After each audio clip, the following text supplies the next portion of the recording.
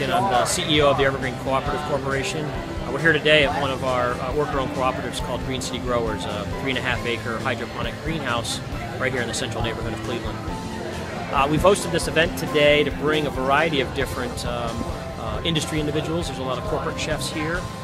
Sodexo has partnered with us to sponsor this event to really bring more awareness not just to Green City Growers but to a variety of different local food makers. So the Cleveland Culinary Launch Kitchen has many of its participants here displaying and serving up a variety of different food items and beverages. So it's really all about kind of the ability to procure food locally.